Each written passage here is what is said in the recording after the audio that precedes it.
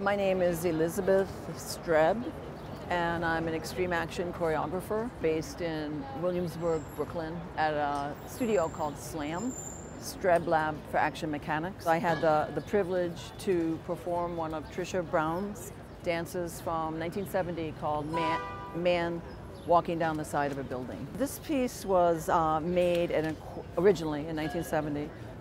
It was walked by her then husband in a courtyard in Soho, and it was really just the idea of changing gravity to 90 degrees and staying parallel to the ground and walking down.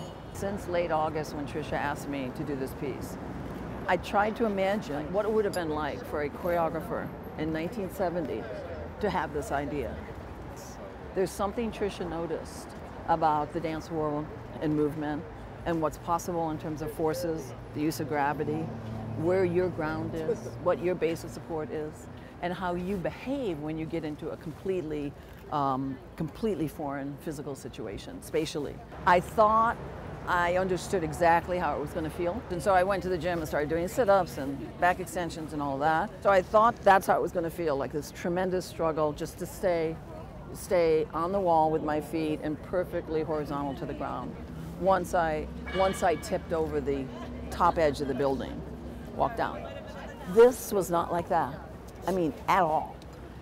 The first time I walked down, my balance was so precarious that I was on the head of a pin, and everything I did dislodged that balance. Every time you lift a foot, you're changing your center.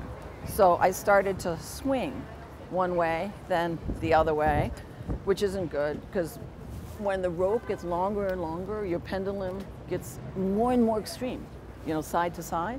But it was also going in and out when I got a certain distance down. So I had all of this ambient motion that I was trying to not have occur.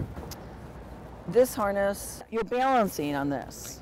So if you take a small bench and just stay sideways, that's sort of how it feels. I will say it's not comfortable. When they make it this tight, I have to lie in the ground and they put their foot on me and pull to get it this tight, so it will not move, as I'm going down.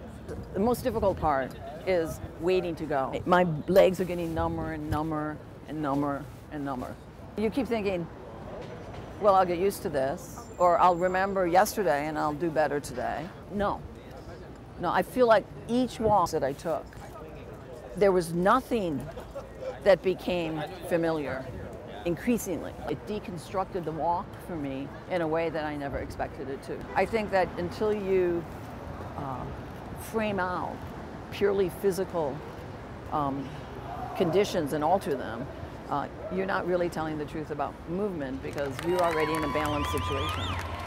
So I look to Trisha and everything she's done to alter the way people will ask questions about movement.